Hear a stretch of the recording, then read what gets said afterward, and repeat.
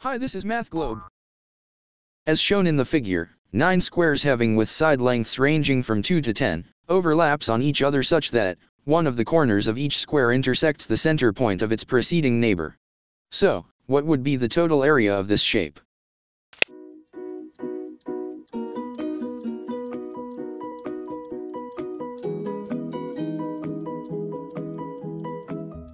Let the solution come. Let's take a close look at the first 2 squares at the top. As seen, one of the corners of the bigger square intersects the center point of the upper one, and thus, an quadrilateral shape with 2 right-angled corners is formed.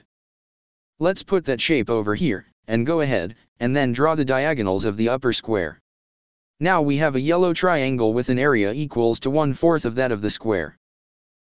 Note that, this yellow triangle is isosceles, so its base angles are the same and 45 degrees. From this, we can calculate the interior angles of the neighboring triangles as shown.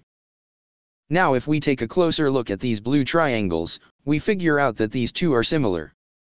As we draw the heights of these triangles, we figure out the scale factor of these two as 1, meaning they are congruent. So from that, we see now the area of the yellow triangle, which is 1/4 of that of the smaller square, is equal to that of the 4-sided blue shape, that is the overlapping area up there.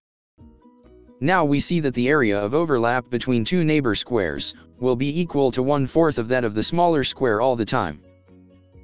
We can take this as a rule, apply it rule to the shape. Except the last square at the bottom, we know that all other squares lose 1/4 of their areas due to overlaps, so we can formulate the total area of the shape as follows.